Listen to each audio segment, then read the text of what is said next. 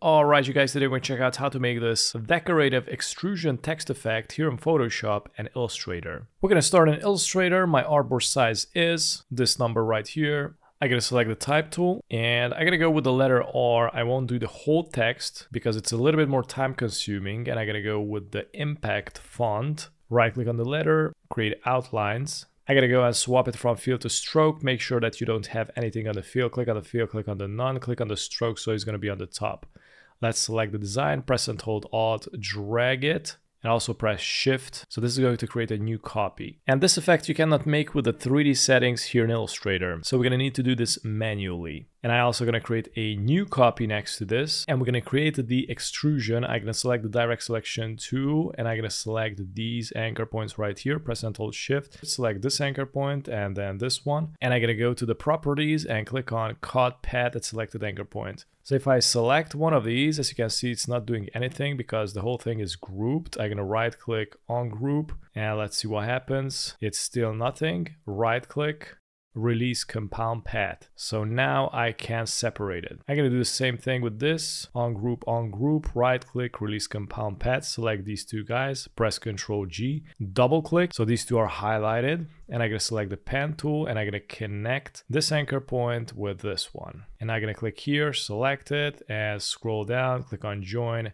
And this is how we're going to create the extrusion, because it's going to be a cartoon type of extrusion. These areas are a little bit more complicated, by the way. So I'm going to select this edge and also this edge. Let's cut them. I'm also going to cut this here. Cut. And now I can select this area, delete it, delete this one also, and I can connect with the pen tool. So this was pretty easy. I'm going to join them together. This area right here is a little bit more complicated. So what we need to do is select the pen tool, and we're gonna need to eyeball it. And I'm gonna connect here and here. Now, Astute Graphics can make this perfectly, but Adobe doesn't have this option where it's gonna tell you exactly where to click. So I'm gonna select the direct selection tool, and I'm just gonna do it manually, and I'm gonna eyeball it. You also can press Ctrl Y to see it even better. This part is good. Ctrl Y. And I'm gonna select this and increase the stroke thickness a little bit more. Now I'm gonna select these two, press Ctrl G to group them, double click, so it's gonna highlight it. I'm gonna select this one, and I'm gonna select the pen tool, add another anchor point here where they intersect with this thick line. And I'm gonna do the same thing with this. I'm gonna select the line, pen tool, click where they intersect. Now I can double click release. I'm gonna decrease the thickness, and now I'm gonna select the direct selection tool and select this line here, press on delete. And I'm also gonna select this line, press on delete again, and now I can join them. So now I'm gonna select the direct selection tool, select these two guys, press on join, select the endpoints, and do the same thing with this one. Join, and now I'm gonna deselect, select again, and click on join here, and this is how you make it. I'm gonna speed this up and finish the rest as well.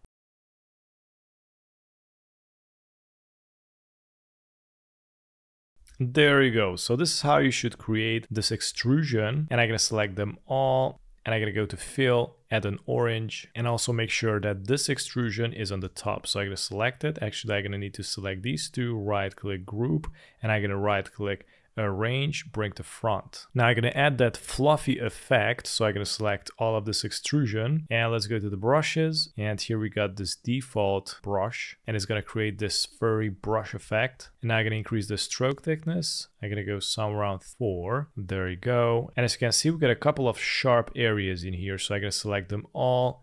And I'm gonna go to the stroke options, decrease the limit to 0. As you can see, it disappears. And also we're gonna go to the corners and make it rounded. And now I'm gonna create the top parts. So we're gonna need a new copy, and I'm gonna need a fill. I'm gonna need to swap it from stroke to fill, and I'm gonna recolor it to orange. And this is going to go on the top. So I'm gonna right click, arrange, bring to front. So it's gonna go somewhere here like this, covering a little bit of the fur. And now we're gonna need 2 more copies. So I'm gonna need to make this furry as well. So I'm gonna go to the brush, select the brush, increase it to 4, stroke options, decrease the limit, make it rounded. And I'm gonna put it on the top. I'm gonna right click, arrange, bring to front, and I'm gonna put it right on it. There you go. These two needs to be separated. And now with this letter R, we're gonna need to create that highlight effect. So I'm gonna increase the stroke again to 4. So I'm gonna go back to the brush, select the brush, increase it to 4. Actually, I'm gonna add more on this one. I'm gonna go somewhere around with 9, and I'm gonna go to the object, expand appearance, and we're gonna need to recolor this. We got another shape inside because this one is perfect. So I'm gonna select the eyedropper tool and recolor the whole thing. Now we're gonna go to the Pathfinder, go to the 3 dots and click on the divide. Select it, right click on group, and we're only gonna need a few things from here. We're gonna need this interior part. So press and hold shift and also select this part right here. We're gonna bring these out, and I'm gonna select the rest and delete. And I'm gonna group these, press Ctrl G, and now I'm gonna position it on it. Right click, arrange, bring to front, select the eyedropper tool, select the white color, and I'm gonna bring it somewhere here. And I'm gonna select this one and right click, arrange, bring to front. So I'm gonna select this highlight and press the top outline right here, right click, group. So I can separate it like this. And I also gonna separate this fill. So I'm gonna select these two guys, just bring them out. And you also got this extrusion here, which I'm gonna need to make it rounded.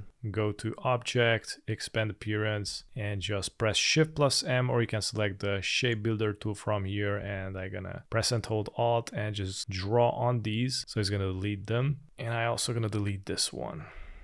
There you go, select all, press Ctrl G to group them. So now we're gonna need to copy paste these into Photoshop, select the extrusion, press Ctrl C, go to Photoshop. In Photoshop, my artboard size is on 2400, press Ctrl V. Let's go with Smart Object, click OK, don't scale it up, press Enter. Let's go back to Illustrator, select the fill, press Ctrl C, go back to Photoshop, press Ctrl V, Smart Object, Enter, Enter. And not but least, we're gonna copy paste this from Illustrator, Ctrl C, go to Photoshop, press Ctrl V, Enter, Enter. Now press and hold Shift, select all smart objects with the letter R, press Ctrl T, press and hold Alt, scale all of it together up.